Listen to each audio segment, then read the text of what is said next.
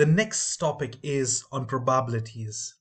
Probability is basically trying to formulate or trying to get an understanding about random events or chances. Now, say for example, you toss a coin. What is the probability it's going to be head? So theoretically, the answer is 50%. And the tails will also be 50% because there are only two possible outcomes. But in reality, sometimes you toss a coin for the five times, and all the five might be winding up as head. So that means the probability of tail was zero and 100% was head. But the thing about this is the theoretical probability is always what will happen if you do lots of tries. But if you try this experiment for 100 tries or 1,000 tries, then no matter what, your probability will be very close to 50. It may not be 50, it will be, say, 48 or 49%. So this is the beauty of probability. So we are trying to model out, chances. Now over here, they have asked a question. What is the probability of drawing a card from a standard deck and not getting a spade? Now, standard deck means, I'm sure most of you might have played cards and you know cards very well. So now, there are four suits, that is spades. Now, spades is something like, okay, that is very bad spades, but anyways, that is a spade. Then there's hearts, diamonds, and clovers. So clovers is like a tree over here, like this, three things, okay? Now, okay, this spade is really, really bad, so I'll just do a better one. Okay, something like this. Okay, at least something better. Now, these are the four suits. How many of these cards are there? If you count, it'll be 13 in each. So there are 13, 13, 13, and 13. So now, the standard deck only considers these four suits and 13 cards of these. The jokers are not included. So it is 52 cards only. So you must remember whenever they ask you questions about probability, standard deck means only 52 cards. So they are not asking the probability of getting a spade. They're asking what is the probability of not getting a spade. So this basically works by, if you know, before I continue with this problem, let me just tell you this. There is a probability of 25% that it will rain. 25% that, say, on a particular day, it's going to rain. Now, if I ask you, what is the probability it will not rain? So that would mean 100 minus 25.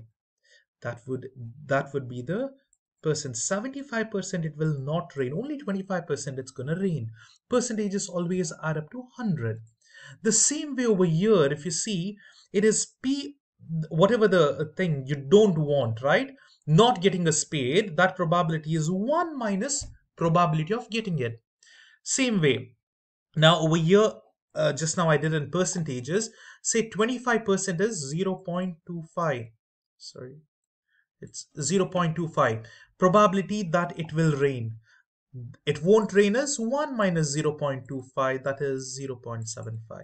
So that is the answer. Similarly, let's try over here the probability of getting a spade. We know there are 13 spades and the total cards are 52. So this is the probability of getting a spade. So 1 minus 13 by 52 is the answer. So if you put it in the calculator, you're going to get 3 by 4. That is 0.75 or 75%. That's how we can solve this. Very easy. Similarly, you can solve these. The explanations are written over here in detail. Over here, what is the probability of flipping a coin and not landing on tails? See, now this is some of this. You do not need to solve all this. You can directly tell the answer. Probability of flipping a tail is 50%. Not flipping is also 50%. So that's it. That is 0.5. Now, percentage, 50%. Or you can solve it as, decimal. Just divided by 100%. This symbol means it's divided by 100. It is always per divided by cent. Cent is 100. So that will be 0.5. Or you have the symbol in the calculator directly. You can put the symbol as well. It's up to you.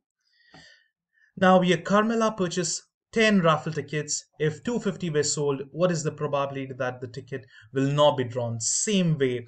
10 she has chosen, so the probability of winning is 10 by 250. Not winning is 1 minus that. So 96% chances that a ticket won't be drawn.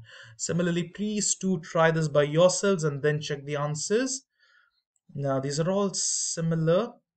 And sometimes you do not even need to solve this. See, for example, a survey found that about 90% of the junior class is right-handed.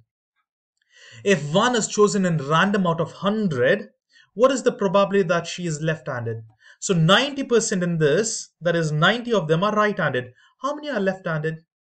10%. That is 0.1. That's it. So you can just look into it and even solve it easily. Same way you can go through these.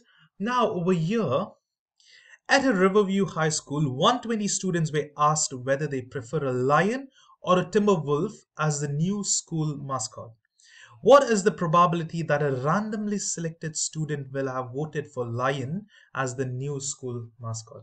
Now over here, they need a logo. I mean, it's either lion, timber wolf.